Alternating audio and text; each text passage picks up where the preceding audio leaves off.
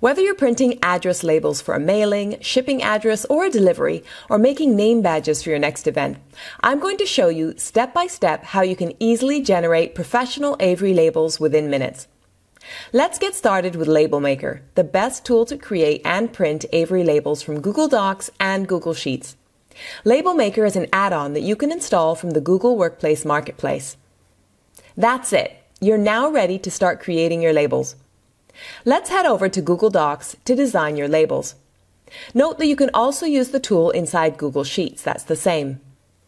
I'm using Labelmaker in Google Docs because it gives me a visual representation of what my labels will look like when printed.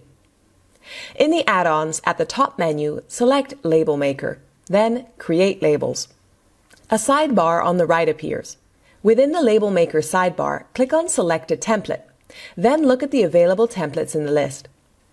Over 5,000 Avery labels are within multiple categories, including Avery US Letter and Avery A4. Now, if you're generating labels for your mailing list, you can connect a spreadsheet with your recipient's information to it. This step is optional, as you might just want to print a full page of the same labels.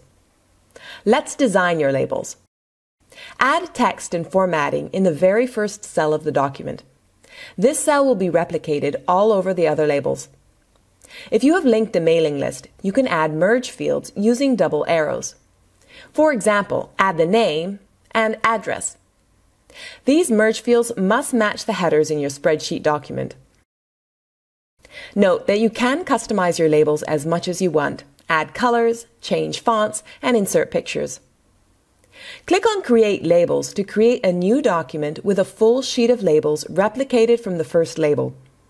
If you don't want to replicate the first cell, uncheck the box Use First Cell as Model and Create Labels. Click on Open Document to look at your labels sheet. Awesome, isn't it?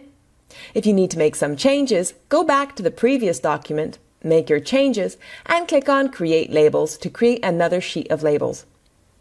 Now that your document is ready and your labels look right, click on File, Print.